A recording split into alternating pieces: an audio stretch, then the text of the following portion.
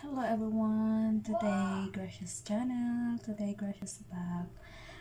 Ngayon guys, magagawa tayo ng ating homemade kebab. Beef kebab. So, if you stay for a while, let me hold your hand. I can feel those places in your heart, no one else can. Let me show you love, 100%. I'll be right here, baby, you know we take us way. Ito po ang ating mga ingredients. We need capsicum. So I'm using green capsicum, red chili, onion, and I wanna add some carrots for color, and coriander, at saka garlic, and we have 1 kg of ground beef. So make kebab for dinner today. So first we need to do is crush together here, grind a little bit this all ingredients. So slice muna natin saglit. So let's try. So i-slice na natin onion. Ayan.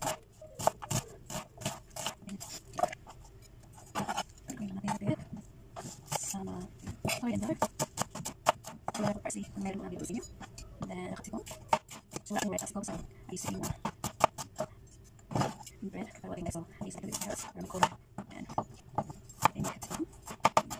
This is Gracia's version of kebab. Some garlic. And hot pepper.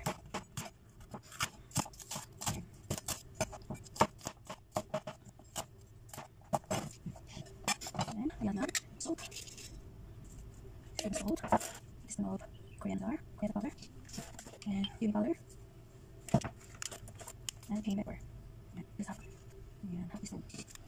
So let's grind it together. And olive oil. Olive oil. And pepper. Half teaspoon. Okay. Grind.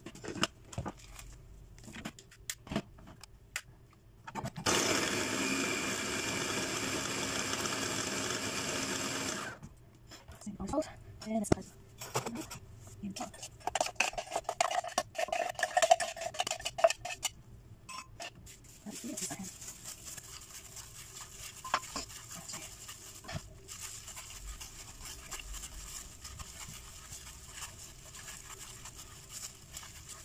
So guys, nahalo na siya.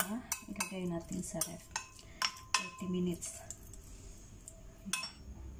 So, 30 minutes in the fridge. So while we wait for 30 minutes for our meat, let's make our bread for kebab.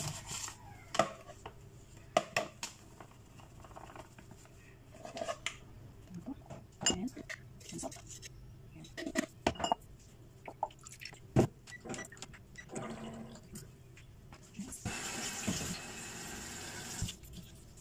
And these are just flour, salt, and water.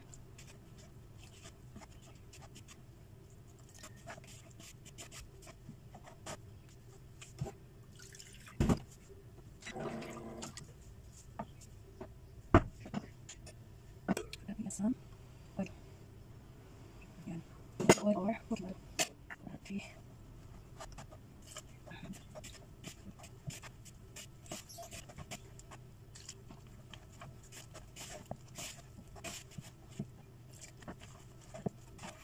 Bread for kebab natin.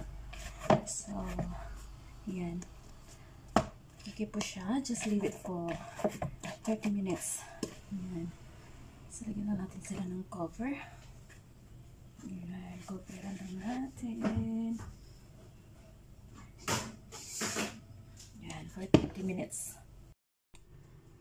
So, ayan guys, let's make hummus dip. Kasi yung ginawa ko, naubos na ni Amo. So, we can use this one for our kebab also. Spread on our bread later. So, gawa muna tayo saglit. Kailangan natin ng chickpea, garlic, ayan po, and little bit of salt, ayan po, half teaspoon lang, Kasi this chickpea, medyo maalat na siya.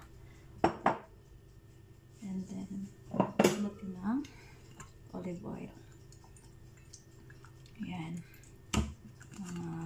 1/4 cup. At saka, lagyan natin ng tahini. Kung walang tahini, it's okay lang din.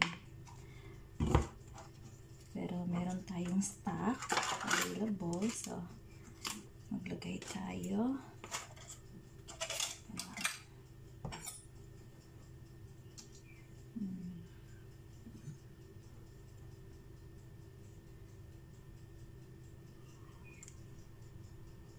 Lagyan natin ng 1 tablespoon. Pero kung wala kayong available na tahini guys, it's fine. Kahit walang, hindi nalagyan ng tahini. Kahit ito lang, chickpea. And lagyan natin ng lime juice. Ayan.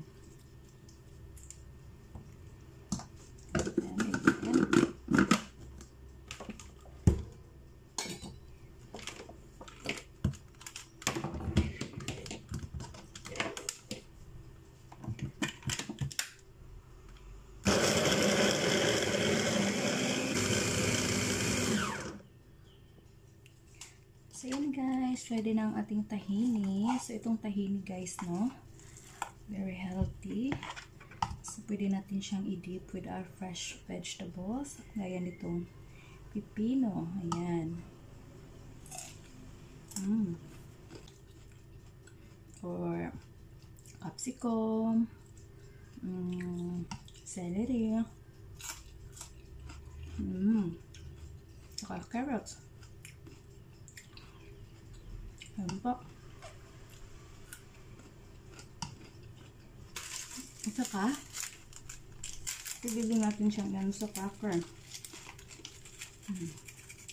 Cracker or bread.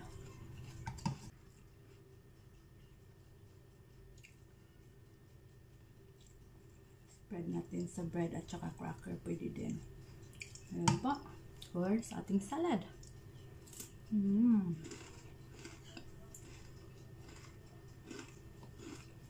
yum. Oh.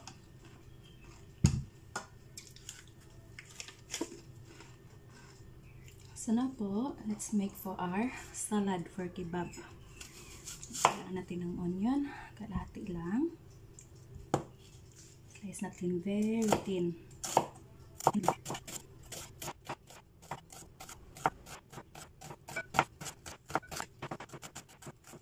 Kailangan natin salad pa, onion.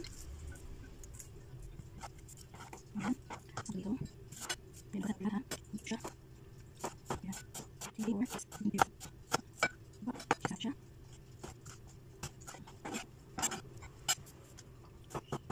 Happy birthday. Ayan.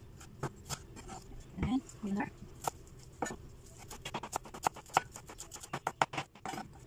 Salt. Ayan. Half teaspoon. Ayan. Half teaspoon. Tsaka pepper.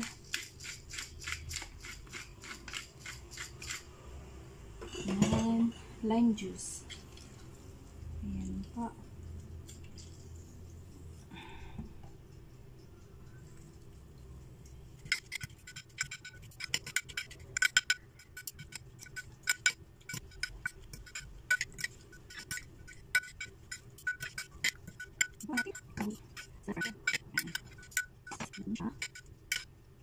So, ayan guys, ready na ang ating salad for our kebab. Ayan, hummus for our bread. And you can add some fresh veggie. So, yun na po ang ating dough guys. Gawin muna natin siya. Ayan.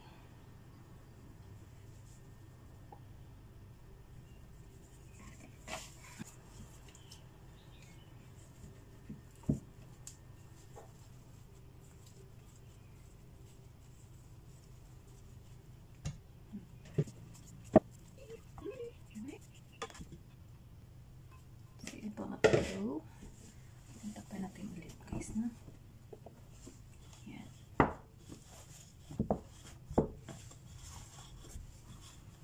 Another 15 to 20 minutes. So, dito natin siya lutuin guys kasi dyan mahirap siyang i-grill. Gawa ng nag-i-stick siya. So, gawin natin dito. Ayan.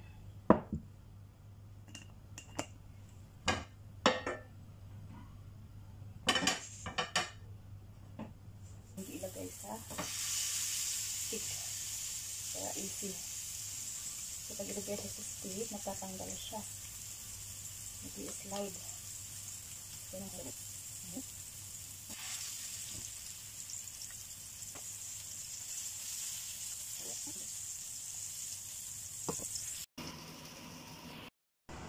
guys, no, ang ating flour for our kebab. Ating dough, ating bread.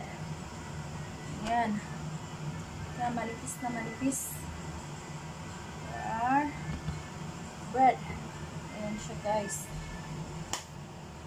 So, lutuin natin.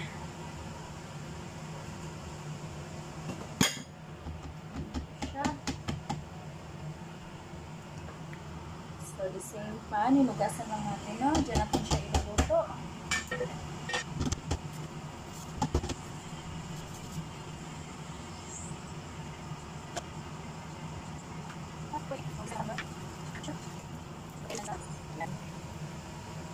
So, kailangan natin mag-spray ng yan. And then, ito. Sprinkle some flour lang. Hindi siya magdikit-dikit, no? Hindi siya mag... Ayan.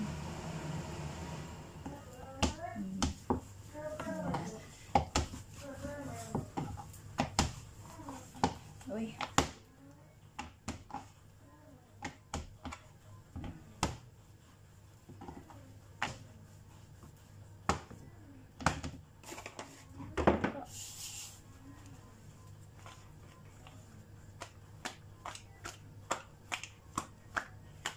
Ano lang siya mga friend.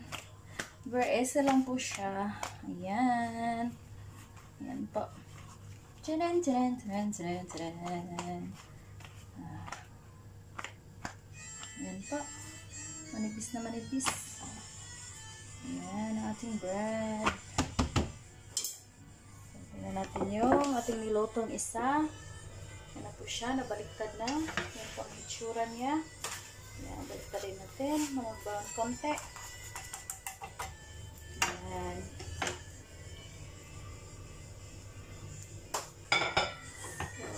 Hello.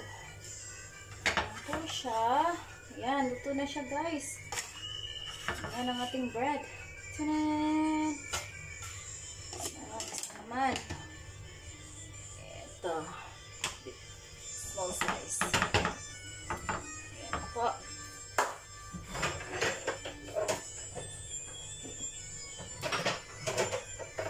Sobrang hindi siya titigas. Para siya natin ng basa na to butter, no?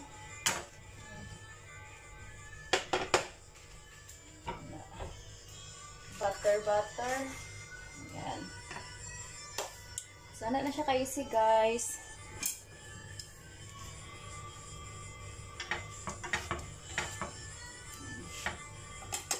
Lang na itong mag-brown siya.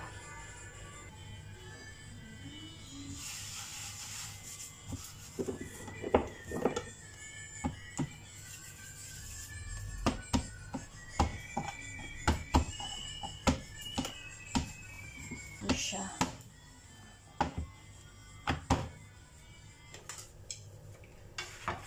Guys, and then sweet brown.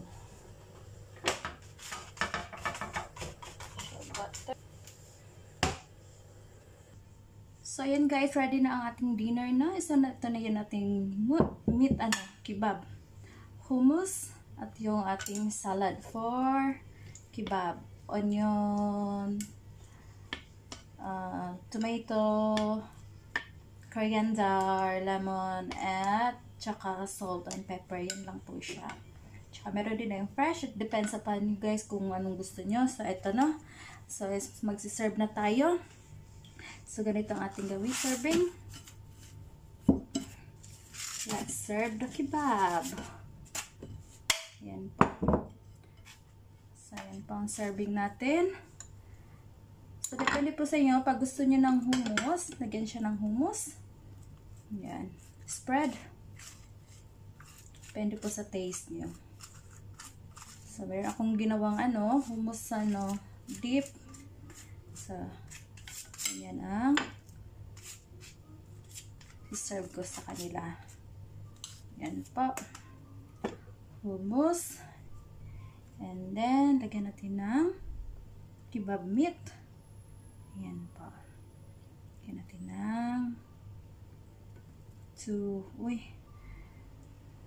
ayan po. Ayan. Hindi mo nakita pala. Ayan. And then, lagyan natin ng salad. Ayan. May salad tayo. Onions. Ayan. Tomato.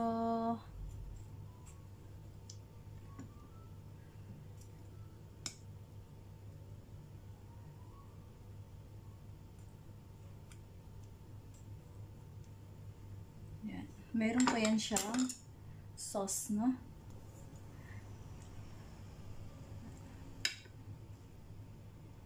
Ayan. Bit of sauce. Lagyan natin ng pipino. It depends. Pwede din na walang pipino. Depende kung gusto nyo or not. Up to you po. So, kasi meron kami pipino. So, yan ang serving ko. So, that's it, guys. Ayan po ang ating kebab for today. And wrap. I-wrap po natin siya. Yan. Wrap. Wrap. Wrap. So, that's it. Kebab ni Gracia. Yan lang po. Very easy. Yan. Homemade bread kebab, meat, and the salad at hummus. Ayan po siya, guys. Ready for dinner. Ayan.